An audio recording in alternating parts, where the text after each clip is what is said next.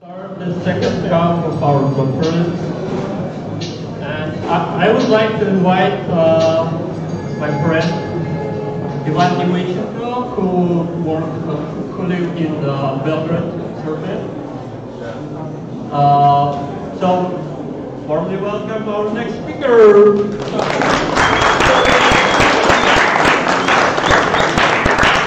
Hello. Hello, Ruby Wine. Yes. Thank you. So, yeah, my name is Ivan Nemytchenko, and it's actually enjoying to pronounce it like this and not like Ivan Nemytchenko, like I have to do it on other conferences. And a bit about me, like. Speaking of how I use Ruby, I do it mostly like any freelancer do. I don't have a luxury to work on one single project for a long time. I switch from one project to another pretty quickly, and therefore I was able to learn from a lot of different decisions, from a lot of different solutions. And I love this, and what I do a lot is exploring architectures. Also, I'm writing a book where I describe the way I use Rails so that it don't hurt you. And I also teach at one online Russian-speaking school called Good Programmer. And if you have a friend who always wanted to become a programmer, but for some reason they postponed it, you simply can send them to us, and in 6 months you will get a junior Rails developer back. And also I'm a big fan of GitLab. I worked there for 1 year as a developer advocate, and I still have some stickers, so if you really want them, you can grab me after the talk and I will give you some. And during my work at GitLab, I used to travel a lot, and today I am also on a Ruby trip. I decided to attend, to visit 4 different Ruby conferences in 40 days, and this is my Ruby stop number 3. And as you can imagine, when you travel so much, like a lot of things can go wrong. For example, one of the airlines where I bought the ticket from simply went bankrupt, so I have to buy another ticket 3 times more expensive. And another airline simply canceled their flight, so I was, and the flight was from Verona to Chisinau. So I had literally to run to airport and to get to another flight. And thanks to organizers, they met me during the night and provided a place to stay, so I'm finally here. Because the replacement ticket they offered me was something like on Saturday, 8 in the evening, so I would even miss after party. And another thing which is kind of not very wrong, but a bit unexpected, this is the view from my so-called hotel room. Actually, I loved it because like the house and it looks and feels and smells like one of the house of my grandparents in my childhood. Also, it was a very silent place, so I was finally able to rehearse my talk. So hopefully it went okay. And 2 more things before we start. I always forgot to do this, but now I want to do it. I want to do a selfie with you, so that I will have at least one selfie with you. And thank you. And if you visit any of those conferences, we might met there, and come and say hi, and we'll have a discussion. And I hope you enjoy Ruby Wine as much as I enjoy my stay in Moldova so far. And let's get started. So, what is my talk about? The idea is to provide you a brief overview, to talk about our job as a Rails developers, as a Ruby developers, as web application developers, from different perspectives, and hopefully it will help you to highlight some areas and to make you better developers. And here's the initial list of aspects I wanted to go through. And yeah, initially there were like 12 items. Right now, when I applied to the talk, to the conference, there were 6 items. And then when I finally started working on my presentation, I decided that I have to reduce the number of these aspects to 3, so that my talk will be actually at least somewhat practical and useful. And I see a lot of young faces here, and that gives me hope that the talk is going to be useful. It's not really hard, but let's start with the system thinking. And the system thinking is actually a really complex thing. And if you speak Russian, then you can follow the link and learn more about system thinking. There is a guy called Nemytchenko, and he is probably the most famous person who cares about system thinking in Russian. And this is his online course, and it's pretty good. In English, you can take a look at the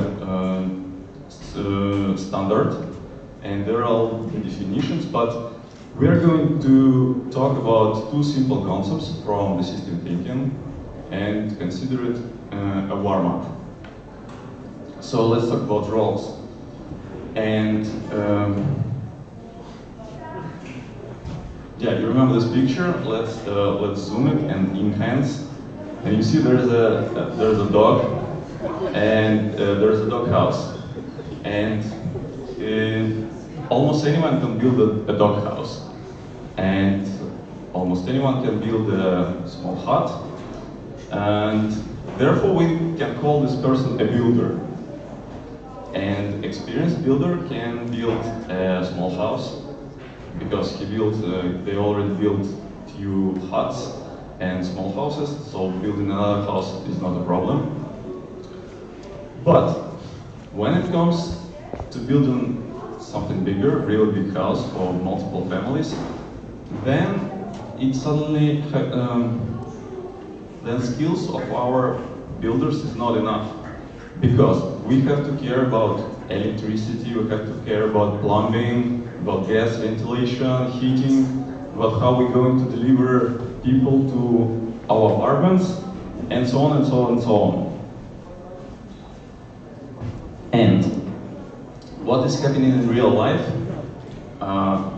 It's a conceptual compression, but I guess what happens is that some person who is aware of all those aspects delivers like a lot of different documents, diagrams, schemas, where they describe all these aspects. Then a really smart person somehow merges all these aspects in their head, and then produces the final document where, with a description how exactly this building should be built exactly on this area. Well, in our case, we have something like this. The same person who built a hut then is expected to turn this hut into a small house and then to turn it into a bigger house.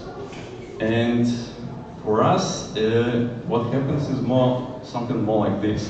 Like, the person who built the hut uses the same principles to build a bigger house, and then uses the same principles to build a really big house.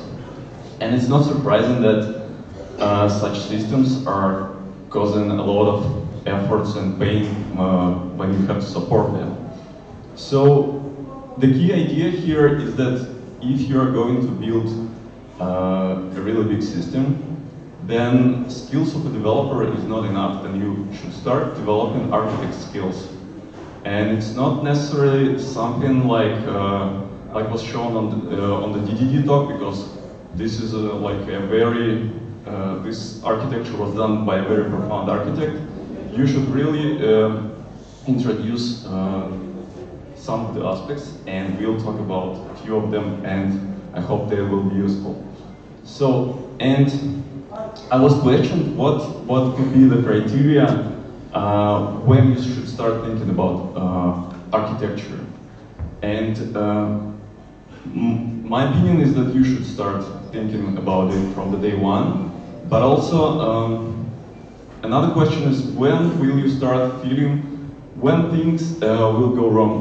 And I think, it's just my guess, but I think somewhere at the level of 75 plus models, you will really feel the lack of architecture. Okay, another idea from system thinking is life cycle. And it is useful to understand that our project have life cycles, and during the inception stage, architecture actually brings no value to you. And this is shown on this picture by Martin Fowler. Actually, this red line shows it's a desired state. It means that over time we are able to deliver the same amount of new features we were able to deliver before. But what usually happens is this blue line, where speed of delivery decreases because of lack of architecture. But also you can see that in this part, no, you can't see. This part on the bottom, there is no reason to invest in the architecture. Also, it means that we can draw these stages like this, and they can be of a different length. And for example, for GitLab, their situation can look like this. They had a short inception phase, then they had a huge growth stage, and I think this right now they're on an iteration stage. This is a not very desired situation. This is like a long inception phase where you've been working on a project maybe silently for 2 years without releases. Then you finally release it, but nobody gets the idea. You probably get several clients and you have to support them, but you have no huge success. And there is another situation, and I find this situation very relevant to us to Rails community, because startups do love Rails because we are able to deliver features quickly on the first 2 stages, and they do hire us. But what really happens is that 9 out of 10 startups die before going to the next stages.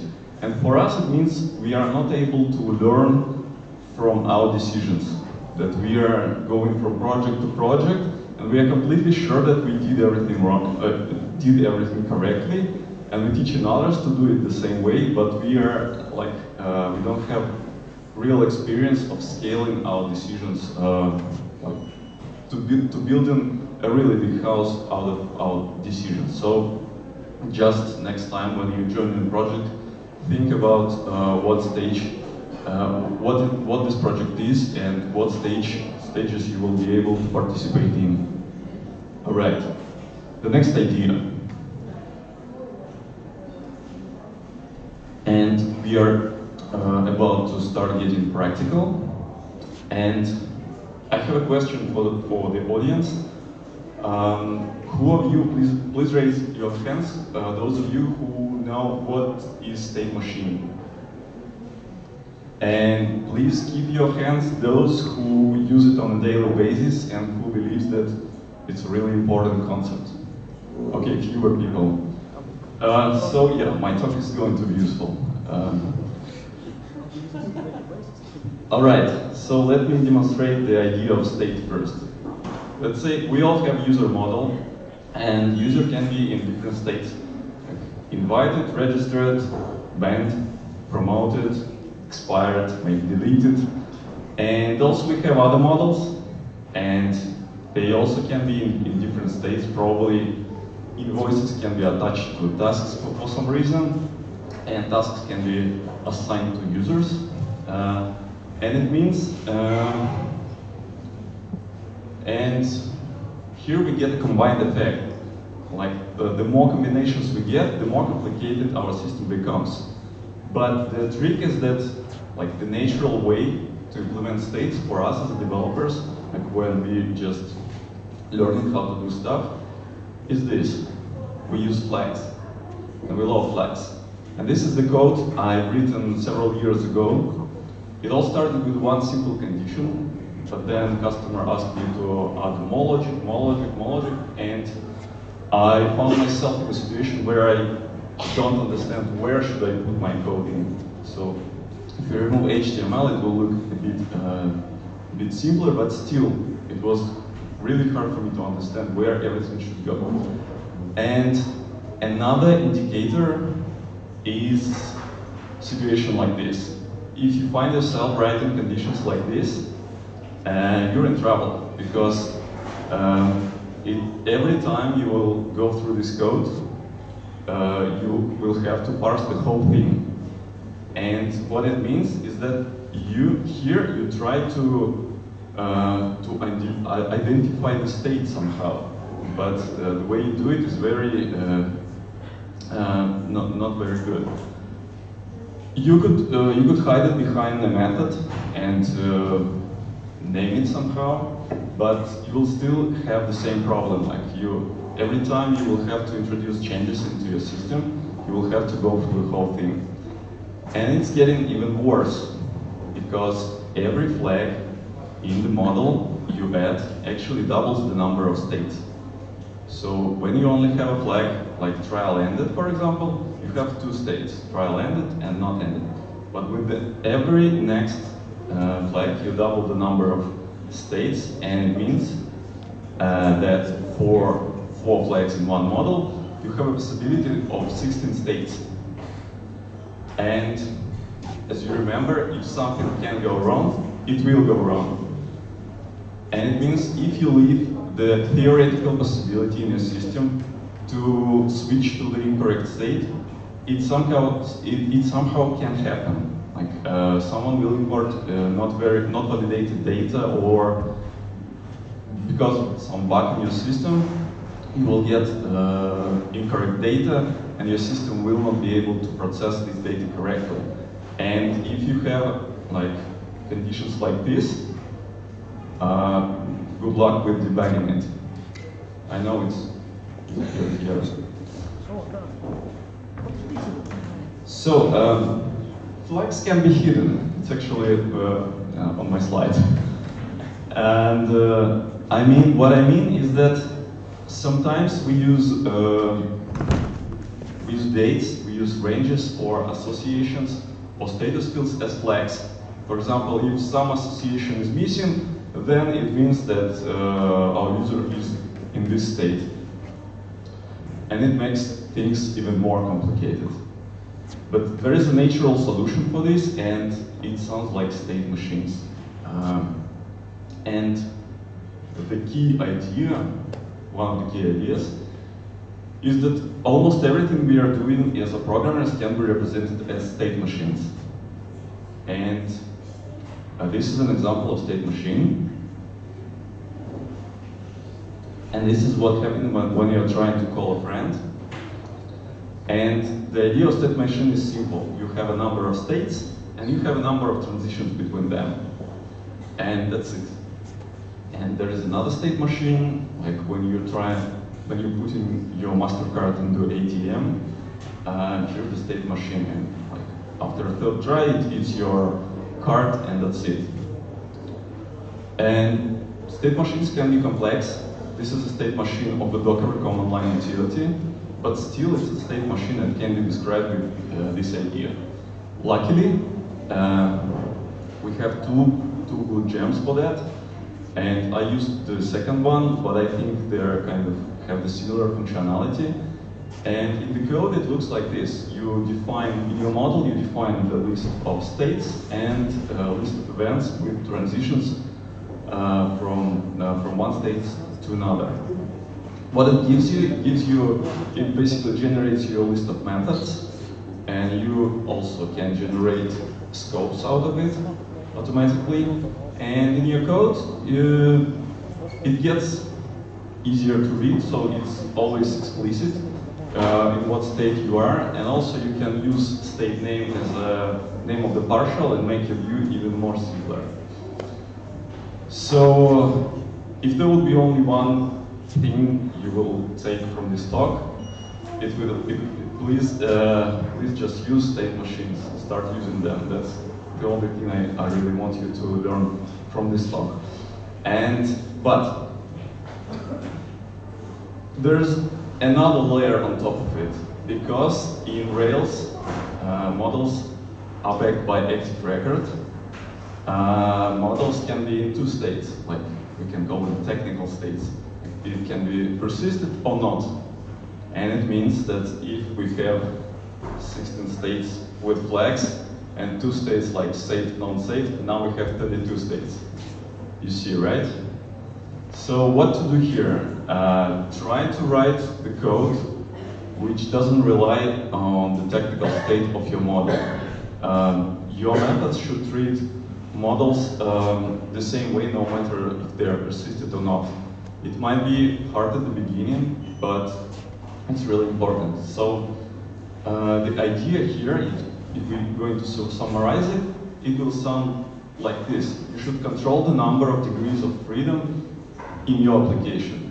And the number of degrees of freedom is the combined number of states of your models. All right. And the last thing I wanted to talk about, it sounds like entry point pressure. And this is, don't try to Google it because I actually invented it. And what are entry points in our Rails applications? Entry points are actions in our controllers. And what I mean by pressure is something like this. So if in the controller you have like huge list of default fillers, and it's really hard to understand where each piece of the code gets executed. And because of the fact that you're trying to handle too many business operations and different contexts in the same action, you might get a code like this. This is a single action. Yeah. So I call it a very high pressure. You can use this metaphor of high pressure on a single action, and the solution is to decompress it, to identify, this is the picture that should demonstrate the idea of pressure somehow, and I think it goes from several false assumptions. The first one is that I know that some juniors still think that REST means that we should have one model and one controller. It's not the case. And also, there is a default way to handle different formats in Rails. It's respond to. And because of this, we also, our code in controllers gets more complicated. So what I suggest is to identify separate chunks and to move them to separate controllers. And the first principle, well, let me first demonstrate the problem with respond to. On a small scale, it doesn't really look scary, but on a larger scale, it gets scarier. So enjoy it.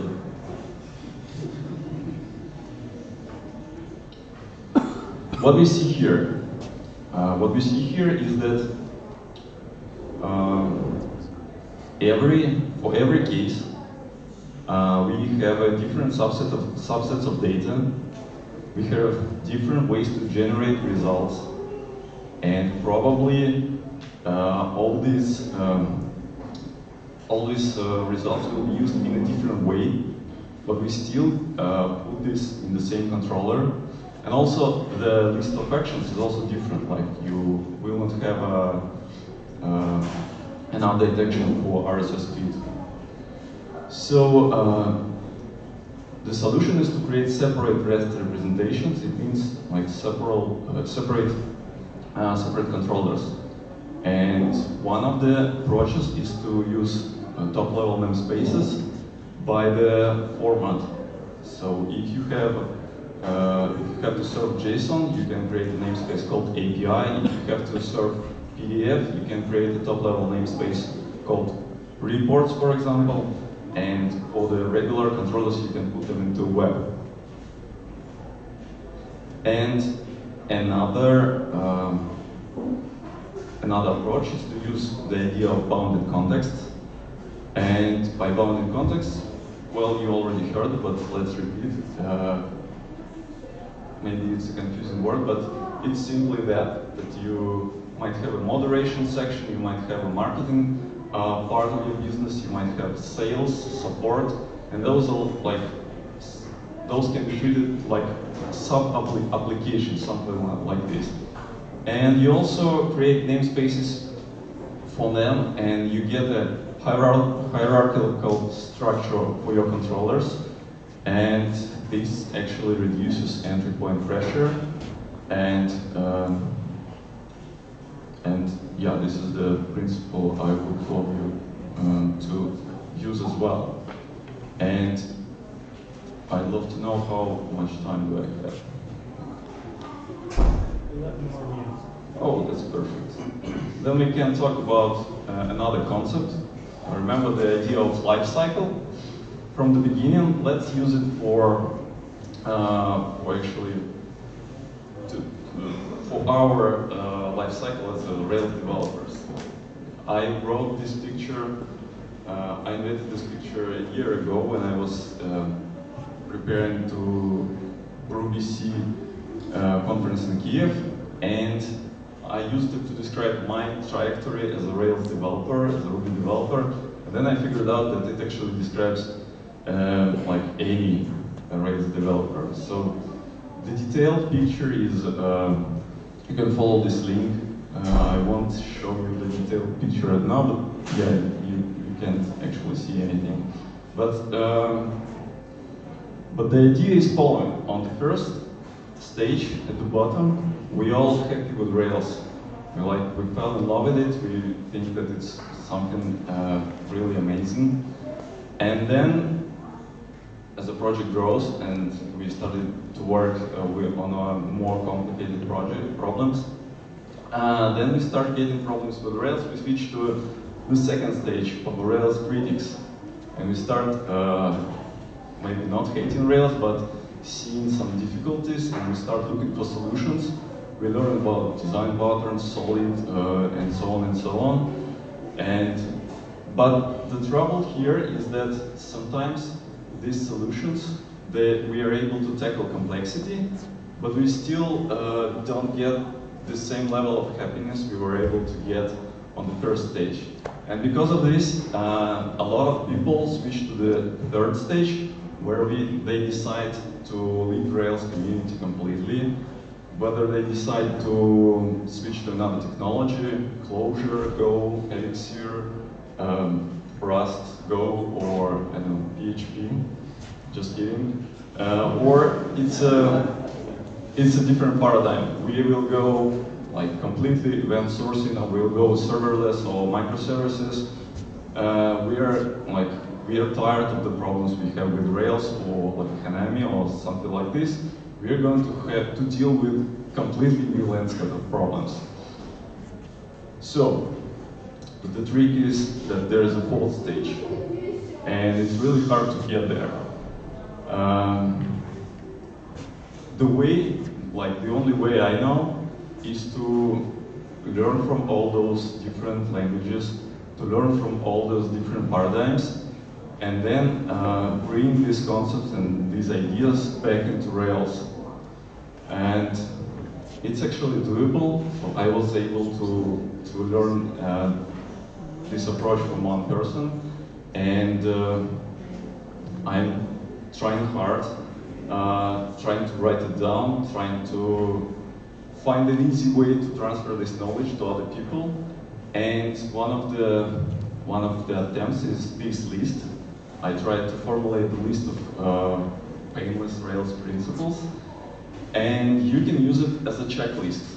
You can check yourself whether the way you use Rails, the way you write web applications, complies to those principles. If it is, then probably when the code base grows, you won't have serious problems.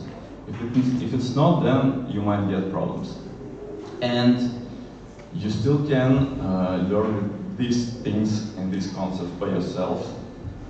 This is the list of books you might want to get through. The problem is that not a single one has a mention of Ruby or Rails, so it's just pure ideas, or maybe even other languages. So, as I said, you have to get the ideas and then transfer them to the way you work first. If you want to learn more, you can sign up here. This is a mini email course, which I've extracted from the book I'm writing, and that's it. Thank you. If you have any question, I'll be happy to answer you.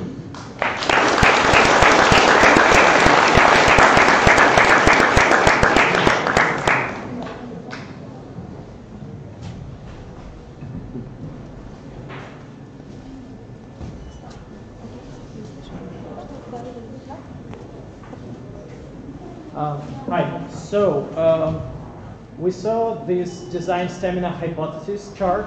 So my question is, what is good design? Because we saw like there is no design and good design. So what is good design? And are there any numbers? Because as far as I know, that chart is a conjecture. There's no objective proof to it, and there are no numbers whatsoever. So if you apply any scale to this chart, it can drastically change.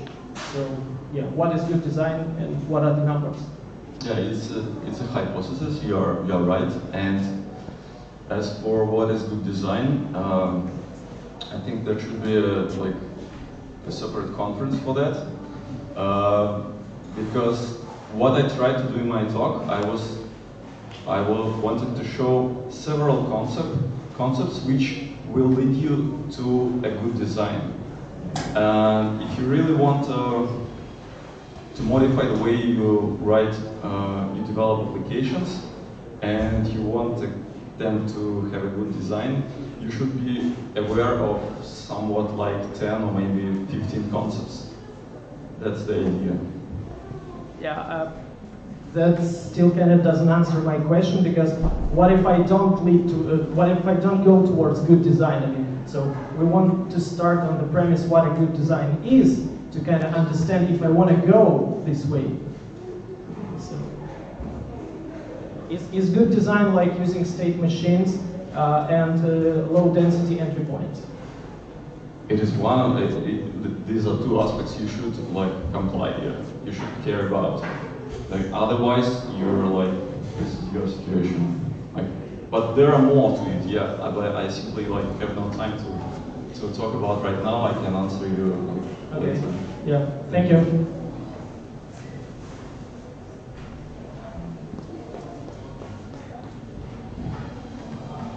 Hi, thank you for the presentation. Could you turn back one slide, please?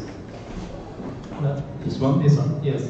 Isn't the picture on the right this monstrous monolith, which a big part of our industry is running from? This is the first question. And the second, the practical one, which state machine gem would you recommend? Because there are 4 or 5, and one of them difficult to understand. Okay. What should be used.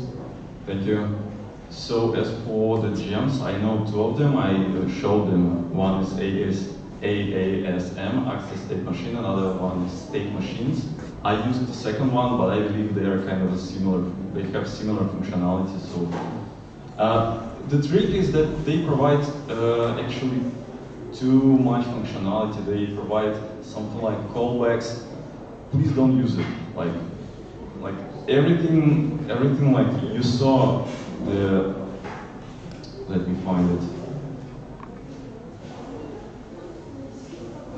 I show you this is everything you need for your state machines. Yeah, that's it. Yeah. Sometimes you will have to put some conditional validations inside the state, but usually it should be really simple, because it can get messy too if you start using all the features. But yeah, that's it. Okay. Well, basically, you don't need a gem at all, because you can just create a hash with your transition table, and you might send the key with the current value, and you will receive the value with your possible transitions. So you don't need a get. Yeah. I thought you were trying to remove me from stage. Okay, the second question was about monolith. And I think that the reason why we are trying to escape monoliths is that we don't, we are trying to introduce boundaries so that we don't, so that we have like a number of separate huts like this, so that it won't turn into this like situation, right? So, and the answer is, if you learn about good design, your monolith application will be fine. And it's actually, how to say, I highly recommend to go through this stage before you start switching to microservices or something like this. As I said, there you will have a completely new landscape of problems. And if you don't know how to deal with the problems of monoliths, it will be even harder for you. It might be even harder for you. Thank you.